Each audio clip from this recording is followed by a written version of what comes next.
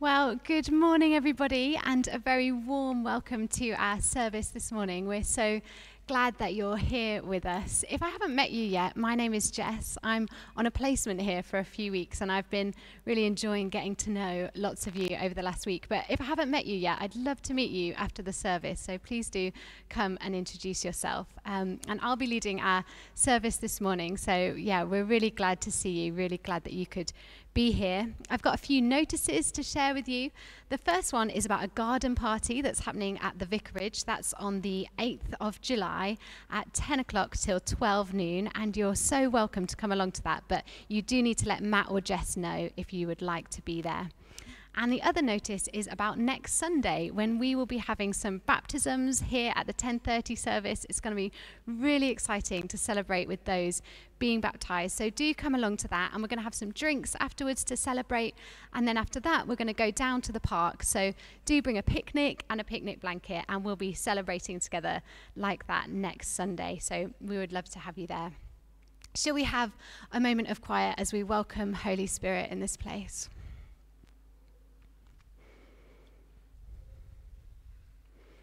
Holy Spirit, we welcome you here.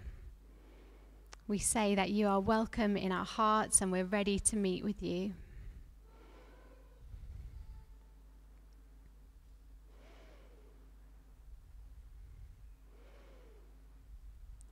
And in this moment, as we connect with our God, I just invite you to bring before the Lord in your mind the things that this week have brought you some joy.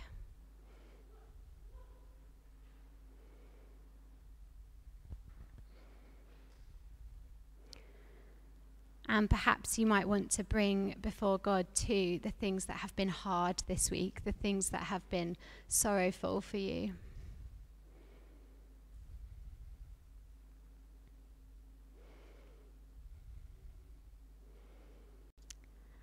And in a moment of confession, shall we bring before the Lord the things that we feel we've said or done this week, or maybe not said or not done, the ways in which we haven't honoured God?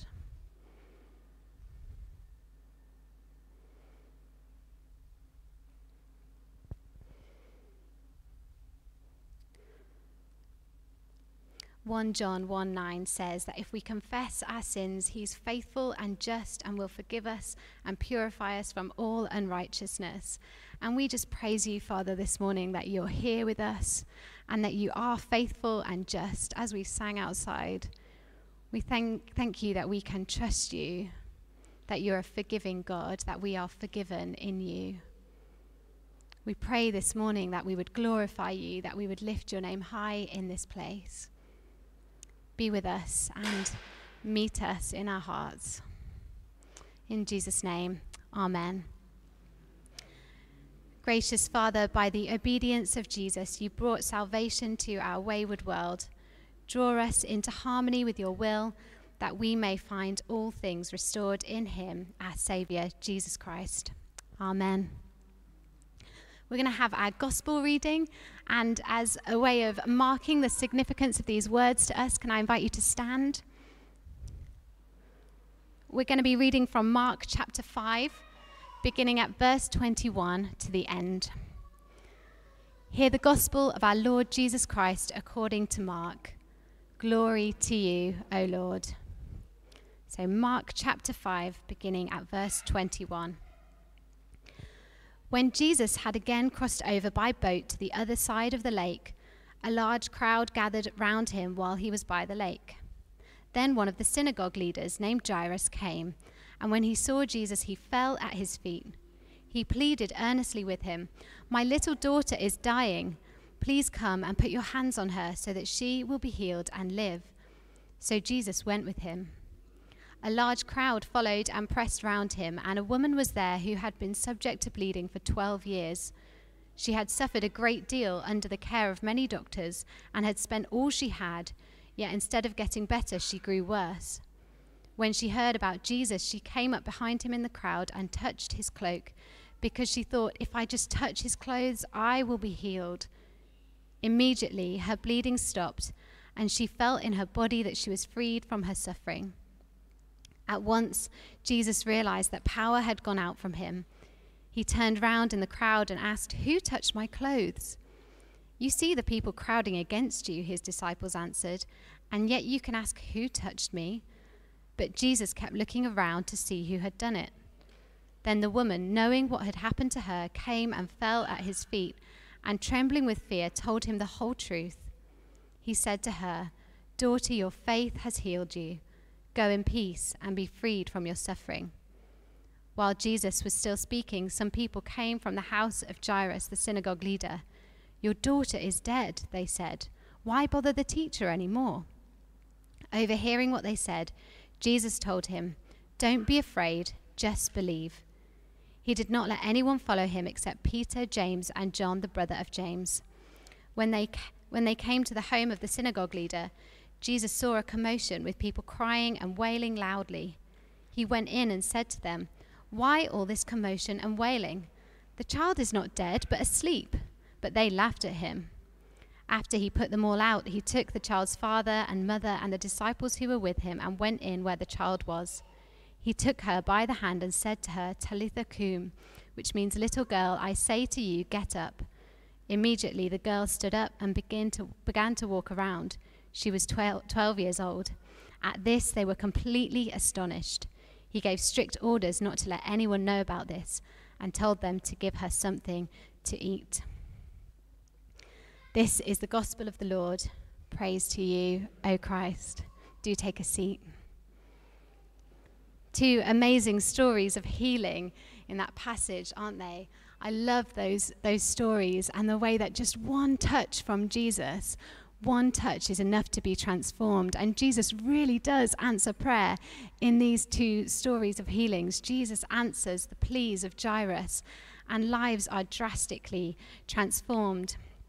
And we're going to have our intercessions now. And I just want to encourage you that when we pray, Jesus listens and he does answer prayer. So we want to believe that as we pray, don't we? As we pray for people in our world and in our lives. So let's pray. And when I say, "Lord, in your mercy," please respond with, "Hear our prayer." Loving Father, we thank you so much for the gift that it is to be able to meet together and worship you safely and in person. Thank you for this building and this community in which we can gather as your church. We pray this morning for all those who are unable to be here, and we ask that you be with them and comfort them.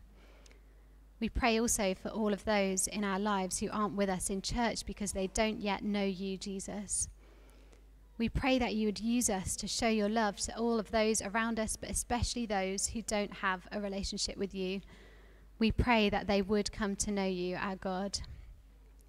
I'm just going to leave a space now. And if you want to say out loud the name of somebody on your mind who isn't here with you because they don't yet know God, then feel free to do that in this space.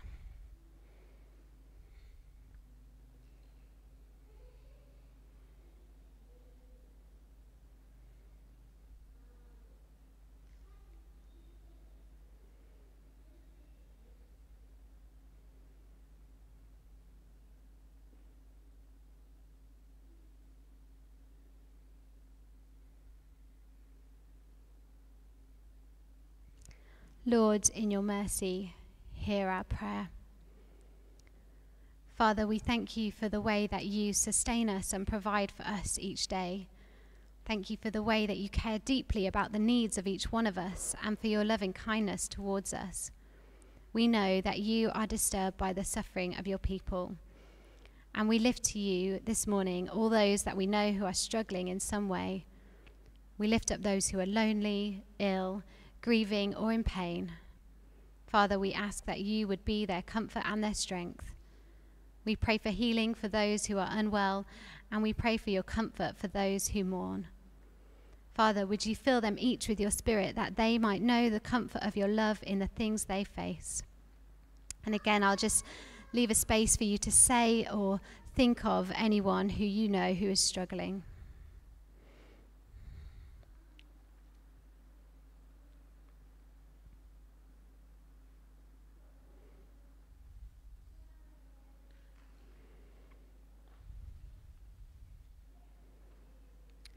Lord, in your mercy, hear our prayer.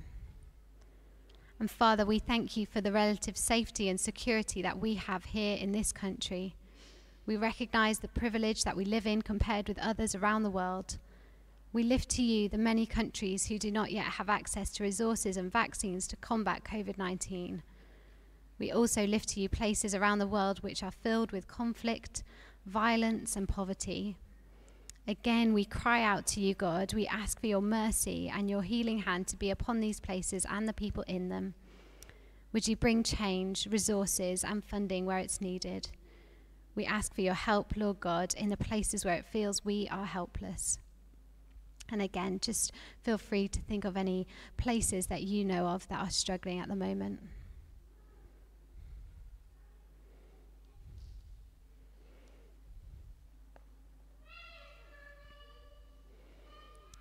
Lord, in your mercy, hear our prayer. Shall we draw our prayers together in the words of the Lord's Prayer? As our Saviour taught us, so we pray. Our Father in heaven, hallowed be your name. Your kingdom come, your will be done, on earth as in heaven. Give us today our daily bread. Forgive us our sins, as we forgive those who sin against us. Lead us not into temptation, but deliver us from evil. For the kingdom, the power, and the glory are yours, now and forever. Amen. Amen. I'll hand over to Matt now.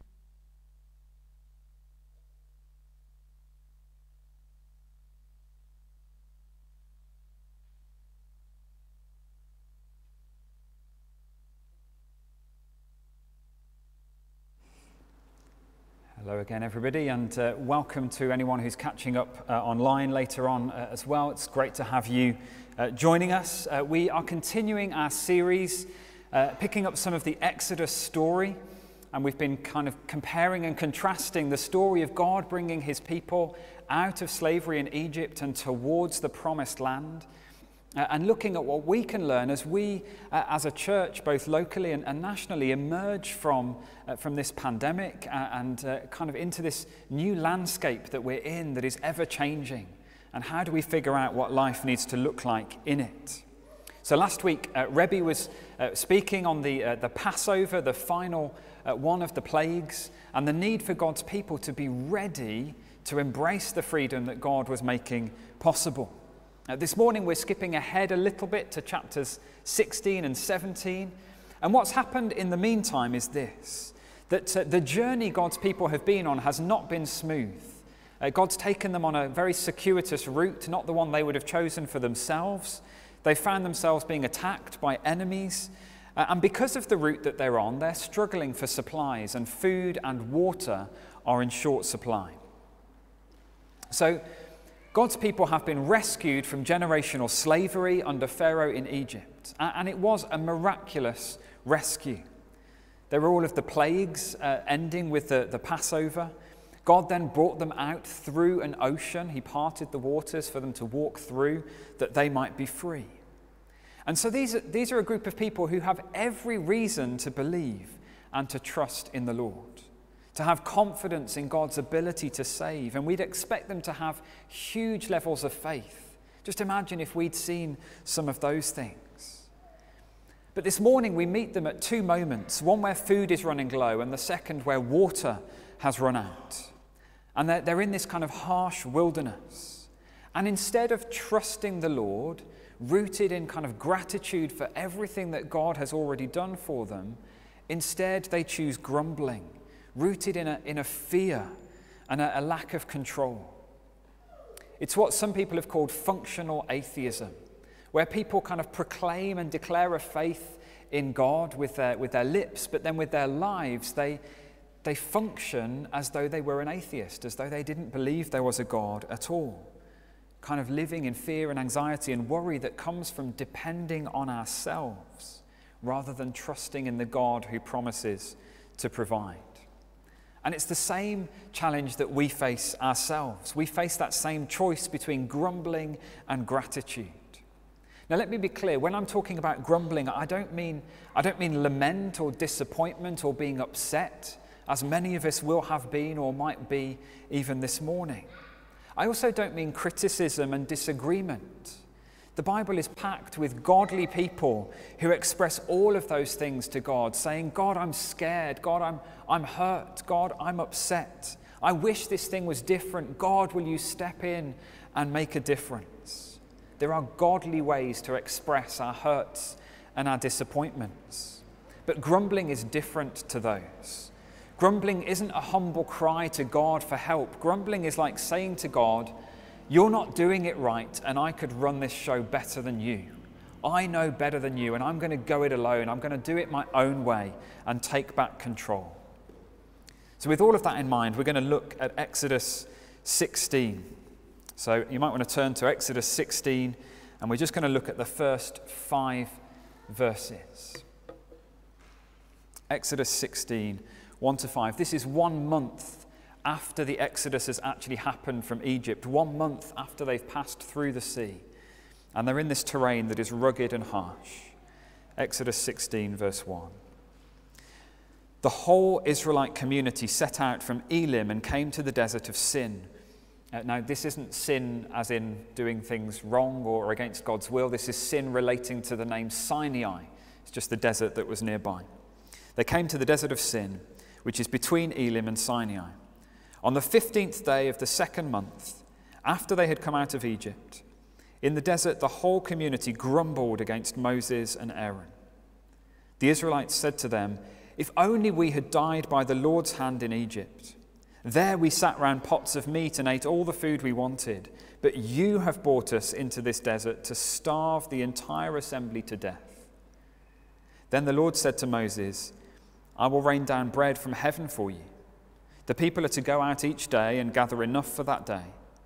In this way I will test them and see whether they will follow my instructions. On the 6th day they are to prepare what they bring in, and that is to be twice as much as they gather on the other days. So God's people are in the wilderness and they're running out of food. Now that is a serious issue for them. There's no Tesco Express they can pop to pick up another loaf of bread. If they're out of food in the desert, it is a life or death scenario. And based on the miraculous way God has freed them from Egypt, we know what their response should be at this point. They've got no reason to think that God isn't going to show up and save them yet again. But they grumble. The whole community grumbles. And there's 3 things that their grumbling does. Firstly, grumbling distorts the past. If you look, it says, if only we had died by the Lord's hand in Egypt, because there we sat round pots of meat and we had all the food that we wanted. And they're looking back with these kind of rose-tinted glasses. But hang on a minute, if we go back to what they were actually saying at that point, Exodus 2:23 says this. It says they were singing, they were singing a very different tune. That during those days, the king of Egypt died, and the people of Israel groaned because of their slavery, and they cried out to God for help. When they were sat around those pots of meat and they had all that food, they were desperate to get out of slavery, desperate to be out of Egypt. And now they've been set free, but as soon as things get tricky, they want to go back. Grumbling distorts the past, and so they're convinced that they were better off before, and they'd rather return to slavery than face this current challenge. And I wonder, don't we do this sometimes as well? God has brought us out of slavery to sin into a place of freedom. But when that freedom doesn't look the way we think it should, we want to go back.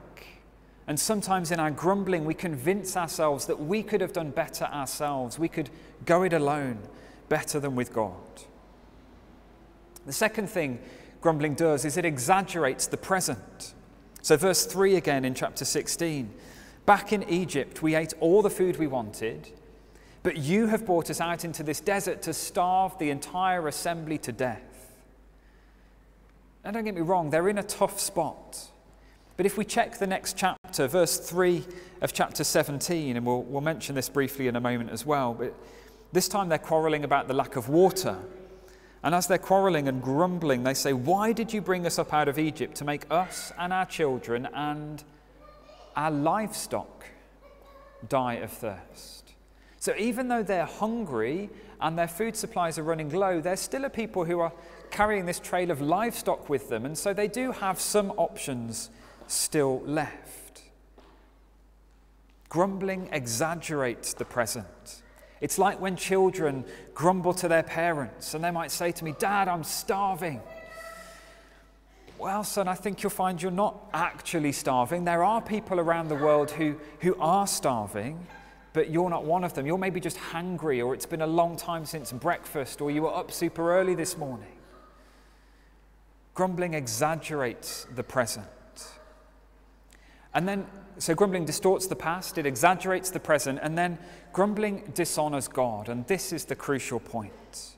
The real issue with grumbling is that when we grumble, we're saying to God, "I don't trust you, God, to come through for me in this situation. I don't believe that God is good enough or that he's big enough or cares enough to sort this situation out." And so we wrestle back control and try and sort things for ourselves. So grumbling is the issue here, rather than gratitude. And once again, we see that God, rather than responding in wrath and righteous anger towards his people, rather than kind of being frustrated with them, God, just as he did with Pharaoh, giving Pharaoh chance after chance after chance, God here shows his people mercy. He gives them bread from heaven, manna for them to eat. And the rest of chapter 16, if you want to read it later, is just God giving them instructions for how to collect the manna in and make use of his provision sensibly. And then in verse 4, before he kind of sets out the details, he says, "In this way I will test them and see whether they will follow my instructions." I'll test them and see whether they'll follow my instructions. Now, I don't think it's literally kind of about can they follow the directions they've been given. It's more about seeing, are their hearts inclined to follow the Lord? Are their hearts inclined towards being God's people? And again, the same question for us. Will we follow God when God's way differs from ours? Will we trust God with our lives? Now, with the manna, they're instructed to take enough for each day, just to gather one portion each day, not too much, not too little, just what they need for that day. And if there's Is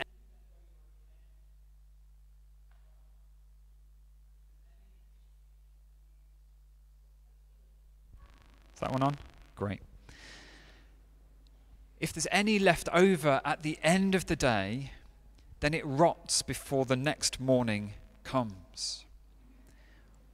Why did God set it up that way? Well, because God wanted them to go out the next day and trust that there would be manna waiting for them again. To trust that God would provide for the next day and the next day and the next. God is trying to teach his people a new way of understanding and relying on his provision, that they would have to trust him each day for the things that they need.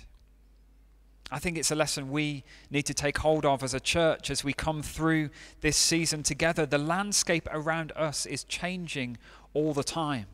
It's changing because of all the COVID stuff, where the restrictions are kind of gradually changing and up and down each week, and we're having to constantly check what we can and can't do. But it's also changing more broadly than that. The culture and the pace of the change in our culture is accelerating all the time. And so the things that we've always done aren't necessarily going to be the things that we need to do. And the things that we do tomorrow might not be the right things for the day after that.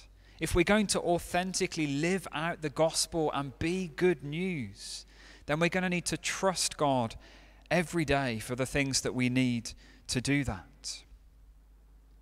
God is teaching his people to trust his provision each day. Now, their culture was different to ours. I know we do have agriculture still, but not necessarily in the middle of Wolverhampton. Their society was almost entirely agricultural. It was based around the crop cycles. So when the crops were ready, you would go out and you would harvest them all in, and you'd store them up safely, knowing that those crops would need to see you and your family through until the next crop was ready for harvest. Because crops don't grow new every day. And yet here God is teaching them a new thing and saying to them, go out and gather just enough for today. And then tomorrow, go and do the same. And the same the day after that. And they wrestle, as we see all the way through the story of God's people, they wrestle and struggle between fear and faith, between grumbling and gratitude. Are they going to believe in God's promises to provide, or are they going to believe that their way is best, that it's up to them to make it happen? And you know, God provides this food for them all the years that they spend in the wilderness. He constantly gives them all that they need to flourish. No matter how bleak it looks, God is faithful to provide for them. And it's about way more than just food. Later on, when Moses is reflecting back on this time in the wilderness, this is what he says in Deuteronomy 8, verses 2 and 3. You shall remember the whole way that the Lord your God has led you these 40 years in the wilderness, that he might humble you, testing you to know what was in your heart, whether you would keep his commandments or not. And he humbled you and let you hunger and fed you with manna which you didn't know, nor did your fathers know, that he might make you know that man does not live by bread alone. The God who is worthy to be trusted for bread is worthy to be trusted. The God who is worthy to be trusted for bread is worthy to be trusted. God isn't just filling their stomachs each day. He is shaping their hearts. He's teaching them that he is their God and they are his people, and he will come through for them every single time. Every single person, in fact. God provides a portion a day for each and every individual in this community. So great is his care for us. They had to trust God for it, but they also came to know God's love in it. And it's such a key thing for God's people that it's even referenced by the Gospels as well. So in John chapter 6, we get these words: our fathers ate the manna in the wilderness. As it is written, he gave them bread from heaven to eat. Jesus then said to them, truly I say to you, it was not Moses who gave you bread from heaven, but my Father gives you the true bread from heaven. For the bread of God is he who comes down from heaven and gives life to the world. They said to him, Sir, give us this bread always. And Jesus said to them, I am the bread of life. And so at the end of each day, God's people in the wilderness, as the leftover crumbs begin to rot, they're faced and confronted with that same question. Will you trust him for tomorrow? Will you trust him for tomorrow? The question in the harsh times and in that harsh environment is not what will God's people do to survive? And I think there's a real danger that the church as a whole is slipping into that being the question. What will we do to survive? When really the question God is posing here is, are your hearts inclined to follow me? Are you inclined to trust me for tomorrow? Do you believe that I am enough and I have everything you need? Will we trust God for tomorrow? Well, just very briefly, in Exodus 17, the start of the next chapter, we see Israel facing a very similar situation, and this time they've run out of water. Once again, we see that they go to grumbling rather than gratitude and relying on God's promises. And yet again, we see that God responds not with wrath or anger, but with mercy. And this time what he does is he tells Moses to take the staff and to strike the rock to make the spring of water kind of bubble up and become freely available for all the people.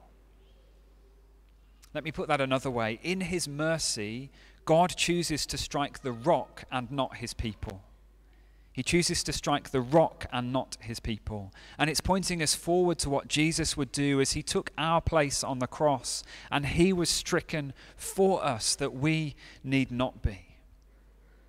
1 Corinthians 10 puts it this way: for I want you to know, brothers and sisters, that our fathers were all under the cloud and all passed through the sea, and all were baptized into Moses in the cloud and in the sea, and all drank the same spiritual drink. For they drank from the spiritual rock that followed them, and the rock was Christ.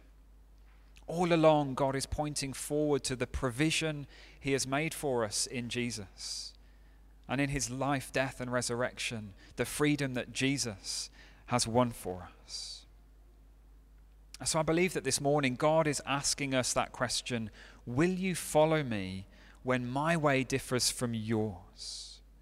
Will you follow me when my way differs from yours? Jesus taught that following him involves dying and denying. Dying to ourselves and denying our own wants and desires, because we know and we come to trust that what we find on the road with Jesus is better by far than anything else. So will we surrender control and trust in God's provision? Will we trust in God for all we need tomorrow? It's a challenge. It's a tough question.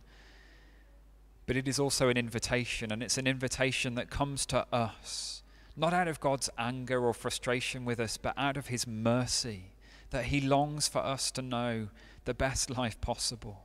He longs for us to know the freedom that he has won for us. So that's the invitation this morning. Will we trust in God? Will we follow him when his way differs from ours? I just want to give us some space to ponder that and to respond in our own way. I'm going to sing a song that the chorus of which is about waiting on the Lord. That sense of, Lord, we'll wait on you and your promises. We'll choose to trust you. Even when it doesn't necessarily make sense or stack up in our minds, we will choose to wait on you. And so I invite you to use this space to pray, to do business with God, to follow along with the words on the screen if that's helpful for you. Let's respond together.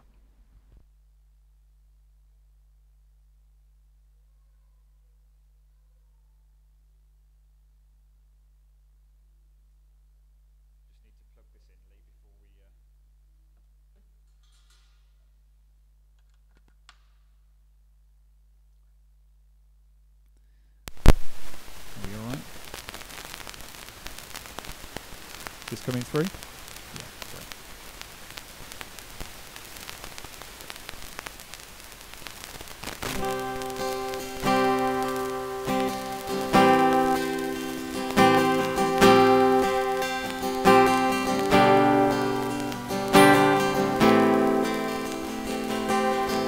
Out of the depths I cry to you. In darkest places I will call. Incline your ear to me anew, and hear my cry for mercy, Lord. Were you to count my sinful ways, how could I come before your throne? Yet for forgiveness meets my gaze, I stand redeemed by grace alone. I will wait for you, I will wait for you on your word. I will rely, I will wait for you, surely wait for you, till my soul is satisfied.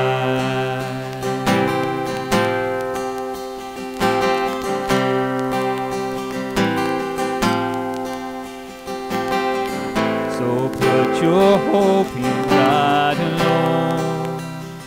Take courage in his power to save, completely and forever won by Christ emerging from the grave.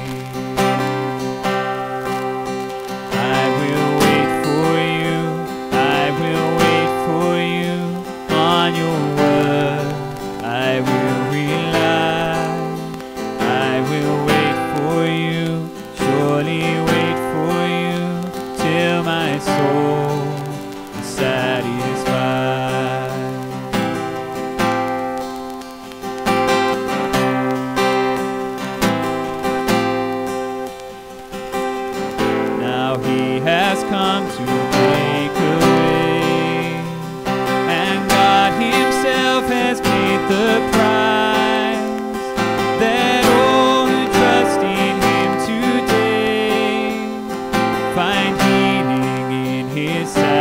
sacrifice, that all who trust in him today find healing in his sacrifice. I will wait for you, I will wait for you through the storm, through the night. I will wait for you, surely wait for you, for your love is my delight. I will wait for you, I will wait for you, on your word I will rely. I will wait for you, surely wait for you, till my soul is satisfied.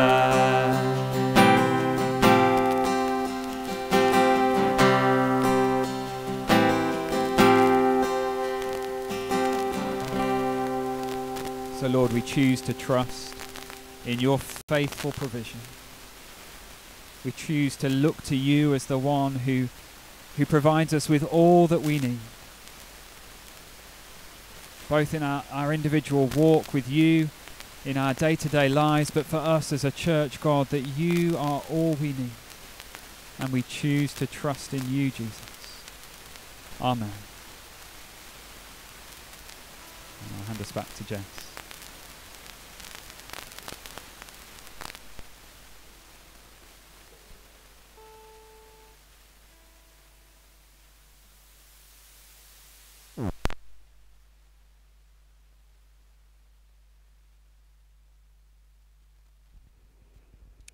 We're going to say the creed together, so if you're able, would you like to stand?